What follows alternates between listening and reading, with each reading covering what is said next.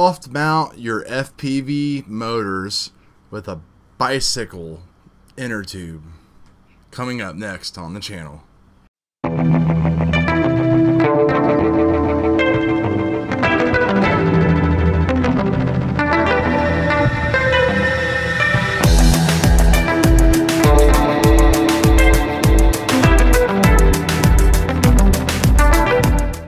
What's going on, guys? Chad CRC back with you here, and we're at the quasi bench here to go over something that is kind of new to me, but not really new, I don't think, to the community. I learned this trick from a few of my racing buddies, and I decided a couple months ago to try it, and I've had some interesting results. And the whole point is to use just your regular bicycle inner tube to make soft motor mounts.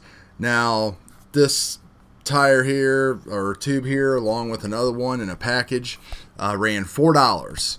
And many of us have paid for silicone or 3D printed mounts like these, anywhere from $2 to $3 to $4 per set. Also, I know a lot of people 3D print them in TPU or NinjaFlex or something like that.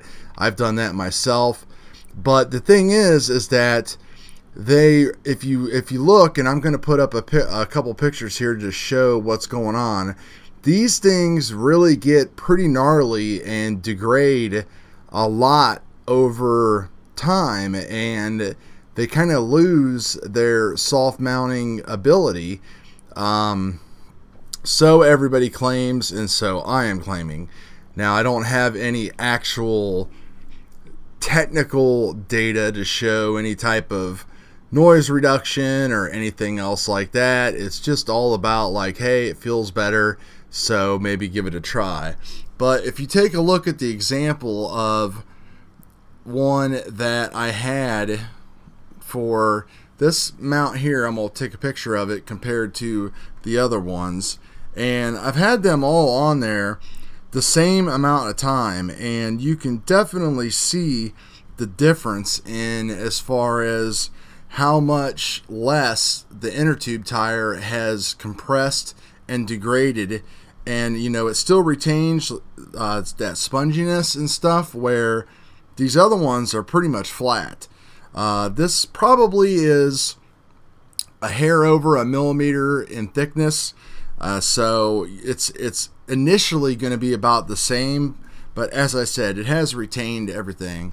Pretty easy to do.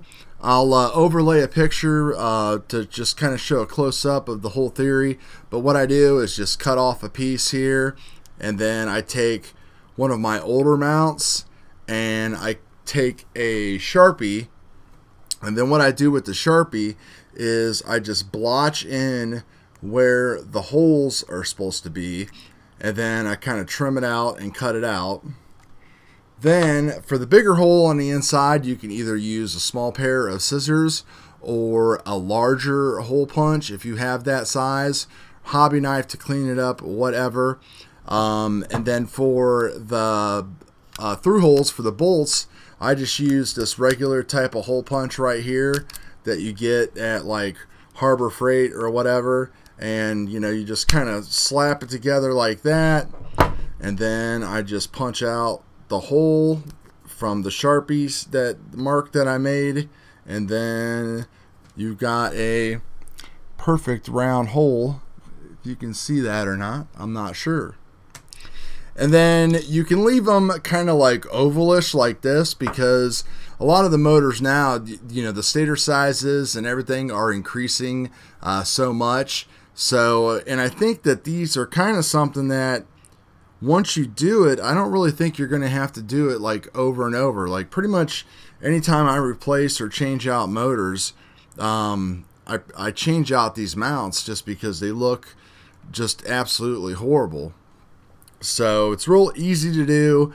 It is like a little artsy craftsy time, so it does add a little bit of build time, but you can sit down and once you get in your groove, you can knock a lot of them out pretty easy. They're a little bit easier to mount because the rubber's a little bit sticky, so it doesn't kind of like slide around a lot on you. So once you get it on the frame and get like one screw started, I usually just kind of start one by hand and then get the next one in with a screwdriver.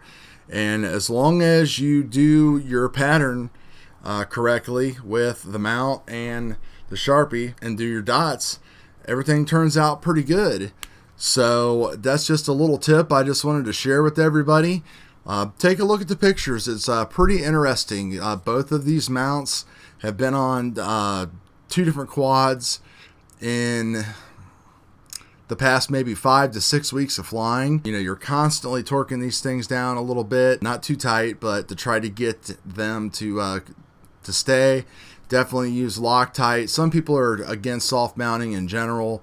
I never really have found a problem with it yet. It always seems to help me, just because, especially with the long range 6-inch type of builds, we're trying to dampen down that noise as much as we can.